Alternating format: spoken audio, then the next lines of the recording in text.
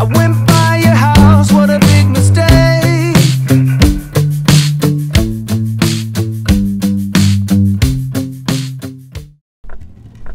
Help support the companies that support our community.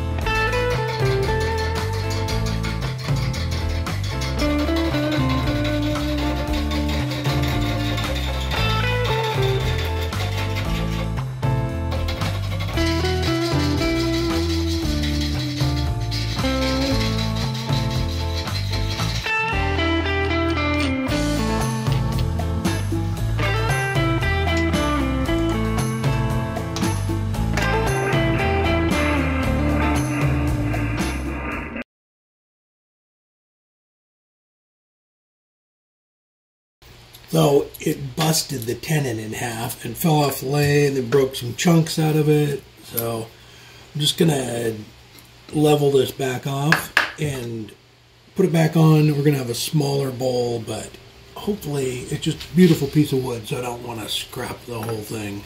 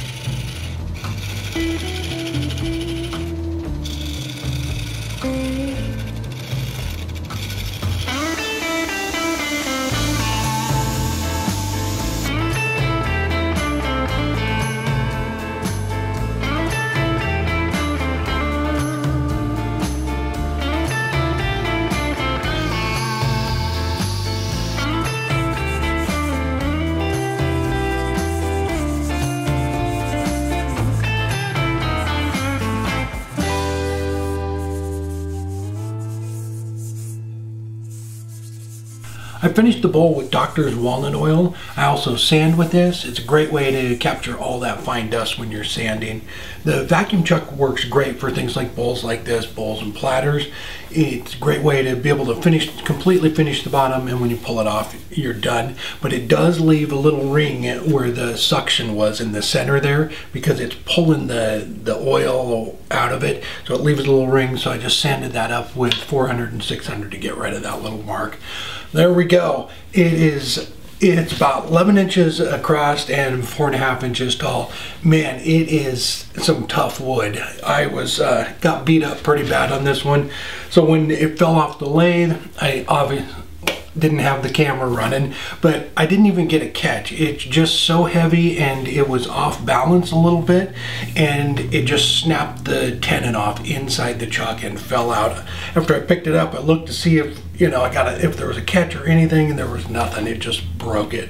So I had to take off quite a bit of the bowl. It would have been about, you know, another 1.5 or 2 inches taller. I was kind of bummed about that, but really like the contrasting colors in it. And so when I flipped it around on the lathe with the vacuum chuck, that is why I started cutting away at the bottom, because I couldn't get it, or I could have, but I didn't want to get it any deeper because it started cutting into the sapwood hair, and I really like the way that looks, so I didn't want this all bare sapwood. I wanted it like that. So when I flipped it around, that is why I went ahead and rounded over the bottom and took some other material off that, so it wasn't so thick. I got this piece of wood from Alan when we were in Arizona in January. Thank you, Alan. It is beautiful. It's some heavy stuff. It's super dense, but it's just beautiful wood. Love the contrasting colors there. Thank you so much. One other thing, I'll put some pictures up at the end, and I put it on the turntable too, so you can see all of it. It's still got a little oily on it, but it's drying. I'm doing a remote demo for the New Jersey Woodturns Club here coming up in a week or so, and super excited about that with everything that's going on. A lot of people are doing remote demos, so that's going to be fun. If you have a club and you want to some information on it, I have my emails down in the description. Let me know. It's a great way. You don't even have to have a club meeting. You can just log in from home, so it's super cool. And Bob Amarant is putting that all together, and he also has a YouTube channel, and I want to give him a shout out. I'll put a link down below in the description to his channel, and if you're a member of that club, I'm really looking forward to the demo, and we will see you in a couple of weeks. All right, hope you enjoyed the video. Hope everybody's staying safe, and we'll see you on the next one.